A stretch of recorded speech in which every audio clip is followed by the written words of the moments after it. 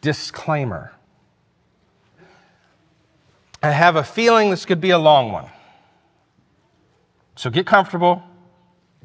If you have plans this afternoon, cancel them. All right, there it's out there. It's out in the open. Fair warning. So you don't have to look at your watch throughout the whole service or give me dirty looks in the lobby later. All right? We're picking up here in Hebrews chapter 6 at verse 4. And the author is giving a warning about apostasy. And he's just finished talking about how spiritual immaturity is dangerous. How the person who claims to believe in Jesus and to belong to him by faith but doesn't grow is in a vulnerable position. They're in danger of drifting away. And as you remember, he says at chapter 6, verse 1, let's move on. Let's move on from these elementary doctrines. Let's move on from milk to meat. We've got to graduate the basics. We don't get rid of the basics. We don't replace the basics. We've got a firm foundation, he says, but we have to be able to build on it. Now, here's what he says next in verse 3. And this we will do if God permits. So he puts a little pin in that. He dog-ears that corner. He's going to come back to that and begin fleshing that out a little bit. But before he does, he's really stressing the importance of finishing faithfully. And that's the title of the sermon this morning, Finishing Faithfully. And you'll see the way he urges them on in that is that he warns them of the danger of apostasy, the danger of falling away. And he gives them the reassurance they need in order to grow, to stay encouraged, to stay the course. And he encourages them to remember and to believe the promises of God. So with that, let's read Hebrews chapter 6, beginning at verse 4 through the rest of the chapter. Now hear the words of the one true and living God. For it is impossible, in the case of those who have once been enlightened, who have tasted the heavenly gift and have shared in the Holy Spirit, and have tasted the goodness of the Word of God and the powers of the age to come, and then have fallen away, to restore them again to repentance, since they are crucifying once again the Son of God to their own harm and holding him up to contempt. For land that has drunk the rain that often falls on it and produces a crop useful to those for whose sake it is cultivated, receives a blessing from God. But if it bears thorns and thistles, it is worthless and near to being cursed, and its end is to be burned. Though we speak in this way, yet in your case, beloved, we feel sure of better things, things that belong to salvation. For God is not unjust so as to overlook your work and the love that you have shown for his name in serving the saints as you still do. And we desire, each one of you, to show the same earnestness, to have the full assurance of hope until the end, so that you may not be sluggish, but imitators of those who through faith and patience inherit the promises. For when God made a promise to Abraham, since he had no one greater by whom to swear, he swore by himself, saying, surely I will bless you and multiply you. And thus Abraham, having patiently waited, obtained the promise. For people swear by something greater than themselves, and in all their disputes an oath is final for confirmation. So when God desired to show more convincingly to the heirs of the promise the unchangeable character of his purpose, he guaranteed it with an oath, so that by two unchangeable things, in which it is impossible for God to lie, we who have fled for refuge might have strong encouragement to hold fast to the hope set before us. We have this as a sure and steadfast anchor of the soul, a hope that enters into the inner place behind the curtain, where Jesus is gone as a forerunner on our behalf, having become a high priest forever after the order of Melchizedek. Let's pray. Father in heaven, Lord God, we thank you for your word. It is more precious to us than gold, sweeter also than honey, even the drippings of the honeycomb. God, we thank you that your word endures. It stands up to the test of time. It stands up to scrutiny. We thank you that we can rely on it because it is your word. God, I pray that as I preach this morning, you would allow for all of us to hear. And as my brother prayed earlier, that we would not just be hearers, but doers.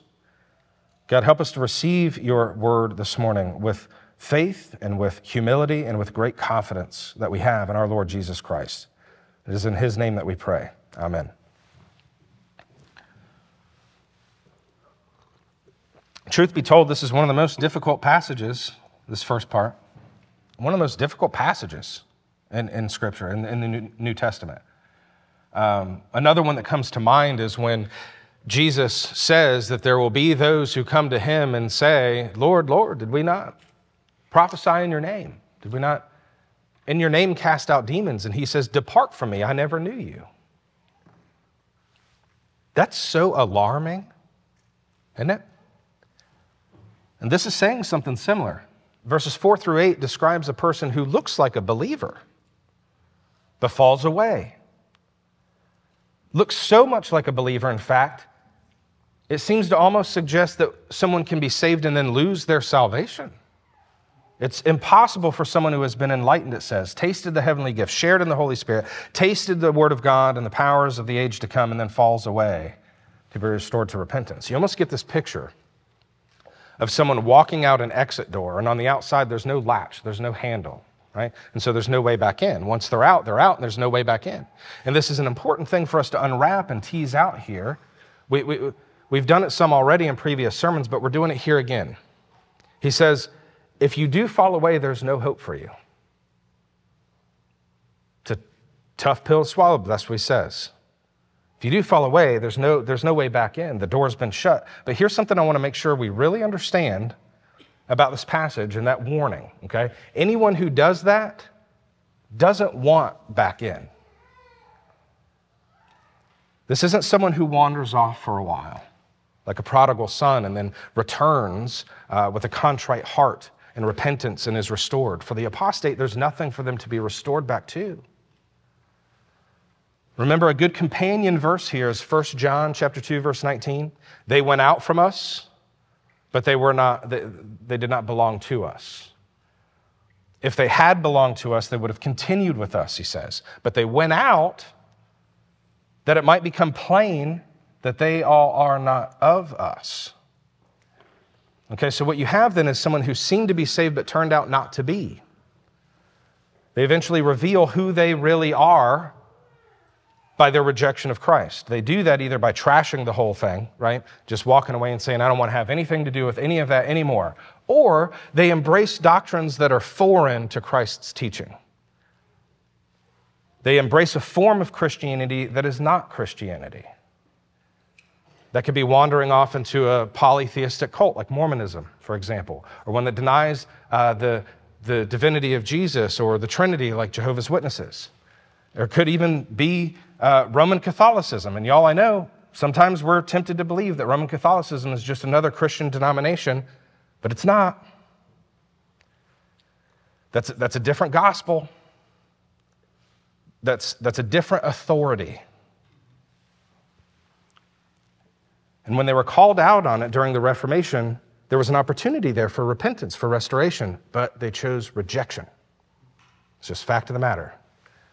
So whether you abandon the name of Christ altogether, what we're talking about with apostasy here, sometimes it looks like just walking away, turn your back on it, just going off into atheism, okay? That's one way. Another way is to latch onto these doctrines that are foreign to Christ, that are strange to the gospel, and running with those. That too is a rejection, a turning away.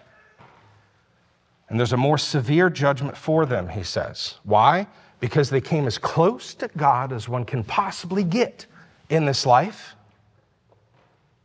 and they rejected it. Got as close as you can and rejected it. These aren't people who played around the edges. They were in it. They were a part of the visible church, and they shared in all the blessings that come with that. And we'll talk about some of those blessings and what they are, but first, why is the author saying all this? Why these warnings? Why is he laying it on so thick here? And the answer is because he wants them to finish faithfully. He wants them to finish faithfully. He warns them not to fall away, and he encourages them to persevere. So if we split this up under two headings this morning, that's what it would look like. Okay, warnings from God and reassurance from God. This whole passage is all about falling away and persevering. Falling away is how you can know someone isn't a Christian, that they weren't a Christian. Persevering is how you can tell someone is a Christian. So let's unpack this warning from God. He says it's impossible for someone who walks out on Christ after receiving all these spiritual privileges to be restored. It's not just that they don't believe, okay? They've participated in and benefited from seeing so much light, receiving the blessings that God showers on his covenant people. This goes to show us, as we saw back in chapters 2 and 3, that someone can be a part of God's people and have no part in him. There are people in the church who attend Bible studies, who serve in the church, who partake of the Lord's Supper together, who sit under the teaching and preaching of God's word regularly. They're on the inside. They are identified as God's people, not some other people, right? They're God's people, but they have no part in him. They're a part of the visible church, but not the invisible church. That which is made up of only those for whom Christ died and applies the benefits of redemption and reconciles sinners to God through the blood of his cross. And Paul talks about this in Romans 9. He says, not all Israel is Israel. Does that sound familiar? Have we heard that before? Not all Israel is Israel. What he means is not everyone born Jewish is a child of Abraham. It's not the children of the flesh, he says there, but the children of the promise that are counted as offspring of Abraham, those joined to God by faith. So this has always been true. This has always been true. Belonging to God's people, belonging to the covenant community, being a part of his chosen nation, but not being saved. That's always been a thing.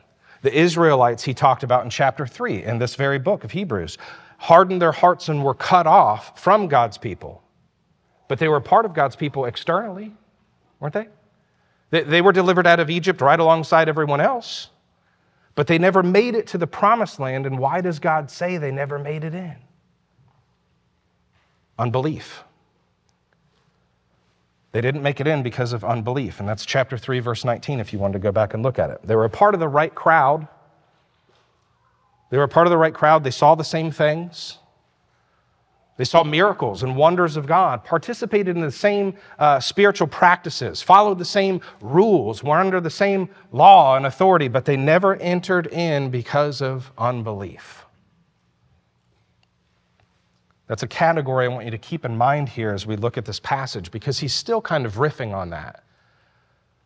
I know that's been several weeks ago for us, preaching through the book of Hebrews. For him, it was just, a few breaths ago as he's speaking, okay? So I want us to keep that in mind, that it's the same thing he's describing here, still riffing on that. Think about the number of spiritual privileges the Israelites enjoyed and things that they saw and experienced for themselves, and yet did not believe. How about the 10 plagues? I mean, that would knock your socks off, wouldn't it? See some of that stuff happen. They saw all that. They were there for that. How about parting the Red Sea? God parting the Red Sea right in front of them walking through on dry ground. How about manna, food from heaven, just resting on the ground like dew every morning for sustenance? Water from a rock. Now, what we learn from that, y'all, is this is important too. It's important even as you talk with unbelievers and you're sharing your faith and giving a reasoned defense for the hope that is within you, as we're called to do. It's an important thing to keep in mind. You can pile up all the evidence in the world and someone still won't believe. Because it's not about being convinced, it's about being born again.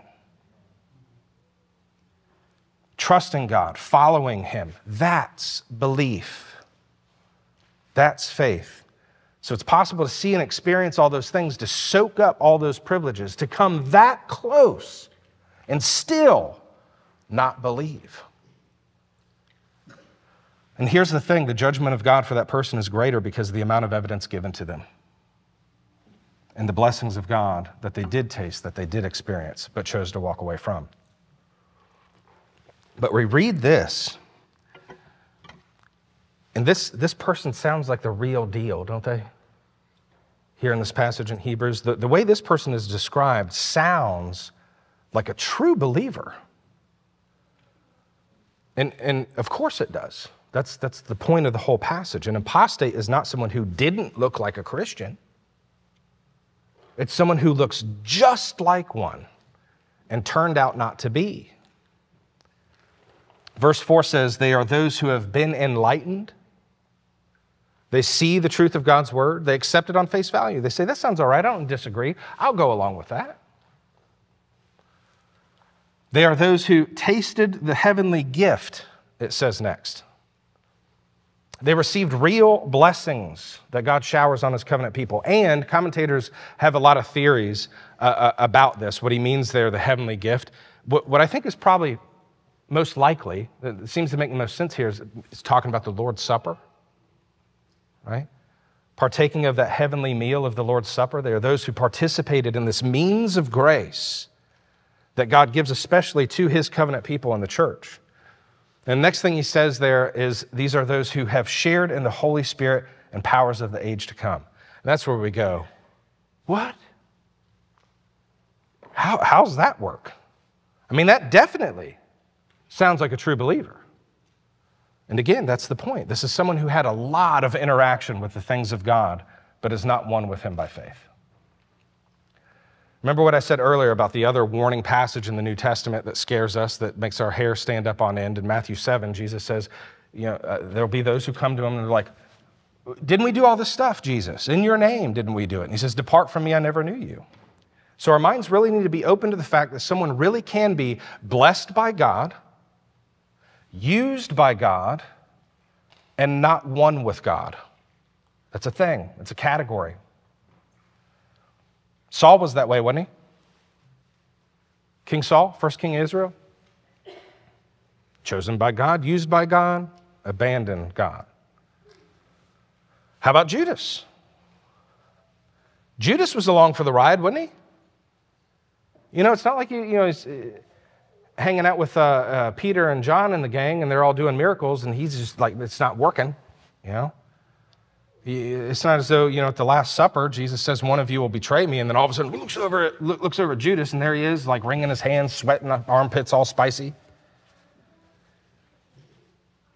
They wanted to know when he said that, is it me, Lord? That's what he said, is it I? They were all wondering, could he be talking about them? It wasn't obvious, that's the point. So yes, of course, the person who falls away looks just like a real Christian, but they're not. Verse 6 says it's impossible to restore them again. This is the hard part, right? Because it raises a lot of questions. One of those is like, can an apostate come back again? And the answer is, not if God has given them over to their sin. It's like that exit door that I mentioned earlier. The apostate has hardened their heart and walked out. Because they've hardened their heart, they don't even want back in. So now listen, this is something for us to kind of sift through and wade through here. There's always hope for someone who wanders off. Have you ever lost your way for a little bit?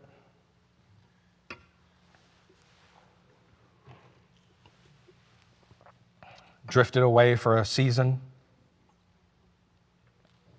A day, a week, a month, a year, longer even. That might not be true for all of you, but I believe it's probably true for a lot of you. It's true of me. If you lived a season of your life where despite what you knew, despite what you had seen and heard and even believed, you kind of lived with one foot in, one foot out. And by the grace of God, and the power of his Spirit working in you, he jerks you back and snaps you out of it. And you recognize the spiritual danger that you were in. And you repent.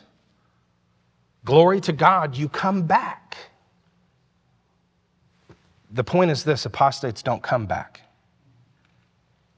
They don't want to come back. They have rejected Jesus despite having tasted some of the benefits his people enjoy. And the judgment is more severe. because they've received the message loud and clear repeatedly. They participated in the things of God in the most intimate way that you possibly can in this life, and they said no. Stand by the ways and see, and ask for the ancient path where the good way is, and walk in it, and you will find rest for your souls. And they said, we will not walk in it. Jeremiah 6:16-ish. Verses 7 through 8, the author uses this analogy of rain falling on the land and drinking it up. That's what this is like, he says. Like land that drinks up the rain. All of that blessing, all of that goodness. And what we would expect as a result is a crop. For all that water, there should be fruit. But if the land soaks up all that water and instead produces thistles, that land is worthless. And its end is to be burned. So before we move on past the warnings of God and onto the reassurance of God, consider again the question that we asked last week. If it's true that true believers cannot lose their salvation, why does the author issue these warnings at all? Because who can know? Who can know, right? We can't know who the apostate is until it's too late. So God is kind enough to give us the warnings, so that we'll be urged to finish faithfully. And if we say, well, that's not for me, I know I'm a Christian. I'm a true Christian. You know, I prayed the prayer. I walked the aisle. I've been baptized 3-4 times. I've grown up in this church my whole life. I'm an elder. I'm a deacon. We have to be careful, because the reality is the apostate probably thought the same thing at one point. You know, I hear about these Christians, some of whom have had large followings, platforms, followings, blogs, podcasts, whatever else, and then you hear about them, they deconstruct their Christianity. Have you heard of this? One day they wise up and realize all of that Christianity stuff was wrong. I was wrong about that. And what's interesting, I've never heard any one of them say, I wasn't a Christian after all. I've never heard one of them say that. That's the truth. That would be the truth of it. I was never a Christian after all. What they say instead, though, almost all of the time is, I was a Christian and now I'm not. So it's not impossible for someone to think there's something they're not. In fact, that's exactly what this passage proves. So remember, these warnings are not for non-Christians. They're given to everyone in the church who says they're a Christian and believes they're a Christian. That's who the warning is for, and so the warning is for all of us. Now, important point here. Come back to me, because I know the warning's heavy. I can't make it lighter for you. It's heavy. It's supposed to feel heavy. But I know that you can be tempted to crawl up under a rock somewhere and just hide. Don't do that, all right? Come back to me for a minute. He doesn't leave us there.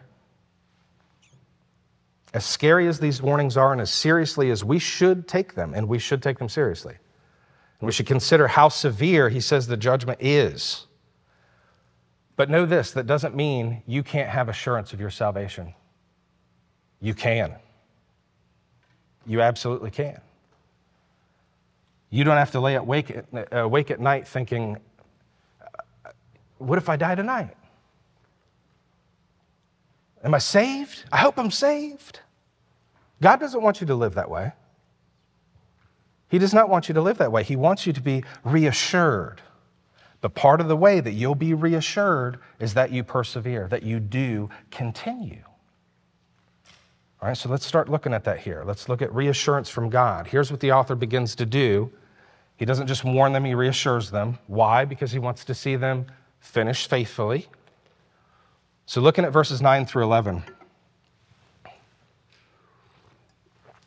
the author cools off a little bit here, kind of eases off the gas some, and he's optimistic. You know, he says, I don't think this is you, by the way.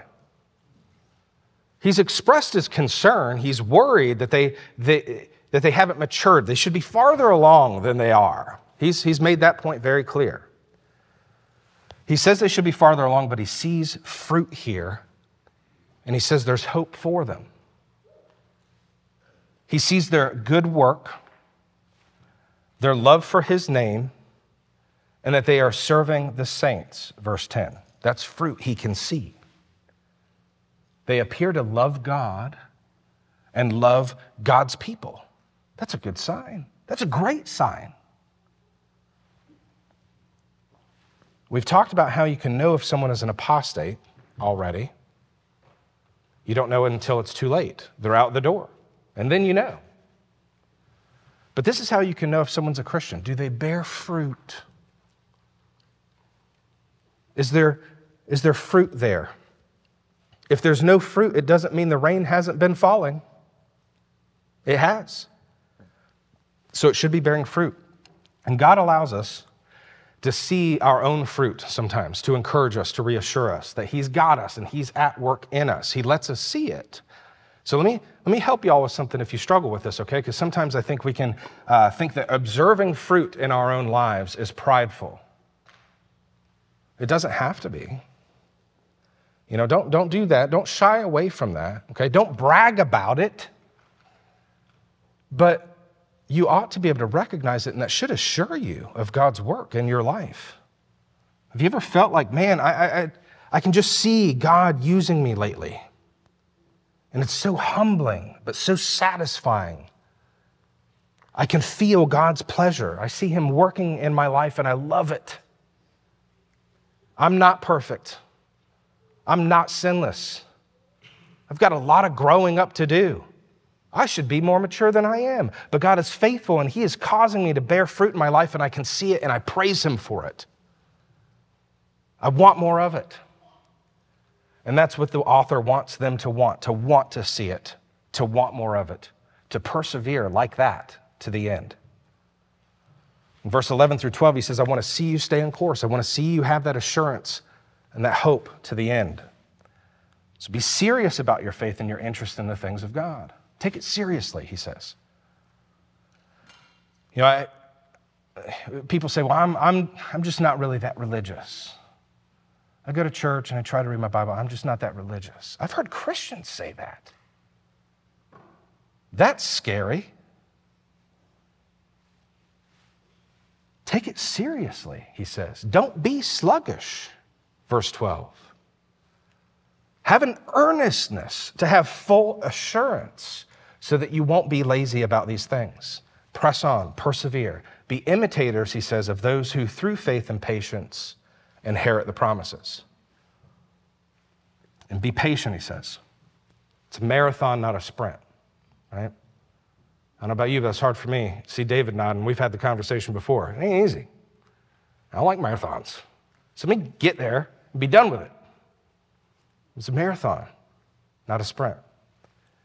Just be patient and just finish. That's what he's trying to say here. Keep going. Who cares if you're the last one across the finish line? Just finish. Finishing this race, y'all, is winning this race. The only way to lose is to quit. So don't quit. Don't leave. Don't turn away from all that you have been given. Don't walk away from all that you have been shown, all the benefits and blessings that God's covenant community share in together. Reassurance from God isn't just about observing fruit in other people's lives or in our own lives. It is that. It includes that. That should be there. That should encourage us where we find it. That's a good sign. But we have something so much more concrete than that. Something so much more immovable. That's what he says there in verses 13 through 20. In verse 20, he drops this Melchizedek name again. I know we're all eager to go there. We'll be there next week, okay? He drops this Melchizedek name in verse 20. He mentioned it back in verse 10, and he's going to come back to that. He's trying to get back there, but first he's taking this little detour here to issue this warning, to offer this encouragement and truth about God and his promises to his people. So essentially what he says here is, yes, things will get bumpy. Yes, you will have doubts, but you have a sure and steadfast anchor. That's how you hold on. That's how you combat those doubts. Because if we just base our hope on our experiences, what we observe in life, things can look a little dicey sometimes, can't they? It's hard to hold on to the hope he says we're supposed to have. It's hard to believe that. It's hard to run the race with endurance to the end. And here's what he says. He doesn't say assurance comes by God removing the difficulty out of our lives. He says God gives us what we need to hold on, a sure and steady anchor. There's so much I could say right here about Abraham and how he struggled to believe the promises of God and how God reassured him. But if I go down that path, I'll say too much and then we might miss what I really want you to be able to get. So let me say this. You got some doubts? You don't have to raise your hand. I'll spare you the embarrassment. But answer that question for yourself right now. You got some doubts? Are you struggling to believe the promises of God that he has made to his people? You want assurance, the author says here. God knows you have doubts, and he doesn't want to leave you with them. He reassures you. And here's what he gives us to anchor us. God's oath, God's character, and God's own Son. It's all riding on that. So how reliable is that? God swore by himself, it says there, because there was nothing higher for him to swear by. He swore by himself that Abraham's descendants would be more numerous than the stars, that they would be blessed and be a blessing. And you are one. God's oath he swore to Abraham is about you. Don't give me that, no, it's not, it's about Jesus thing. I know, of course it is. But it's about you too. God's oath to Abraham is about you. You are his descendants that God promised him, heirs of the promise that God made to Abraham. And God swore it would come true. How's that for assurance? Here you are. How about the character of God who makes the oath in the first place? Sure, he swore, but people go back on what they say all the time. People make promises and break them all the time. No, God is unchangeable. You need more convincing? He says here, he desired to show more convincingly the unchangeable character of his purpose, verse 17. And God doesn't lie, verse 18. He's not like man who breaks his promises. Because he is who he is, he cannot make a promise and not keep it. Do y'all see how amazing that is? Don't let it just kind of, we talked about that last week, right? Don't let it go in one ear and out the other. Don't hear without listening, right? Do you know how amazing that is? Look at me. God did not have to prove himself to you, and he did it anyway. Amazing grace. He has a track record of faithfulness that he points us to. He has character witnesses. And he doesn't have to swear to us, but he does.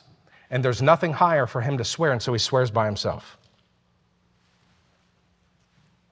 Sometimes we doubt God's promises because we can't imagine God could love us that much. We can't imagine that God actually loves us as much as he says he does. We know we don't deserve it. And rather than believing his promises, we go back to thinking we have to be worth it.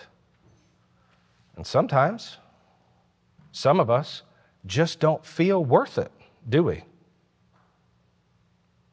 And so rather than believing on the promises of God, we're tempted to think, well, maybe he'll give up on me because he finds out I'm really not worth it after all. Christian, before the foundation of the world, God says he knew you.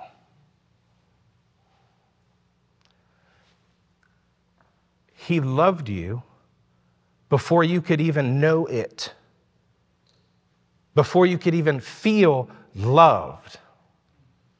So if you don't feel loved today, it doesn't mean that you're not. His love never fails. But we want assurance. We want to know. We want to know for sure. You can know. You can know because of what you know He has given you. He's given you His oath. He's given you His word on this. He has given you His oath. He has given you evidence of His character and reason to believe that He can be trusted, and He's given you His Son. So look, watch this. If you're going to know, you need to know Him. You need to know the Son that He has sent. If you're going to finish faithfully, if you're going to hang on tight to the end, you need to know Jesus. You need to know your anchor. If you want assurance that you're not that one who drifts away, if you want to know and have assurance that the promises of God are true, you're going to need to follow Him. You have to know the one that you're following. And here's how the author finishes. He assures us we can know Him. This is just good news after good news, and it just keeps getting better. It's like those old infomercials. But wait, there's more. It just keeps getting better. He says you can know. You have to know His Son.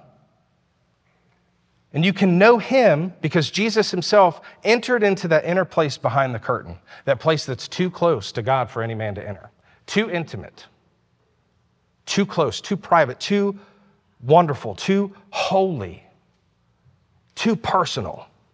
He entered in so that we could enter in behind Him. He is our forerunner on our behalf, verse 20, who secures our place, our standing, our relationship, and our access to the God who made us and redeems us. Amen. If you have doubts sometimes, trouble believing the promises of God, He's not surprised by that. He's not angry at you for it. But He doesn't want to leave you there. He wants you to move out of that doubt into certainty because He wants you to know He can be trusted. And to know that is to know Jesus. Do you know Him? Lots of people know of Him, y'all. Doesn't count for anything. There'll be a long line of them one day. Do you know Him? Not the guy who plays Jesus on TV, the Jesus who was crucified, died for sin, was buried, raised on the third day, ascended into heaven, and reigns over heaven and earth now, making peace by the blood of His cross. Do you know, have you believed in the Lord and Savior Jesus Christ? A big part of being a believer in Christ, for those of you that know that's true, and praise God. But a big part of being in that place, being in that believer, is believing these promises of God and being patient. That's what it takes to finish faithfully. We fix our eyes not on what is seen, but what is unseen, since what is seen is temporary, but what is unseen is eternal. Believe in Him. Wait patiently for the fulfillment of these promises. And Christian, you will finish faithfully. It's a promise from a God that does not break promises. Let's pray.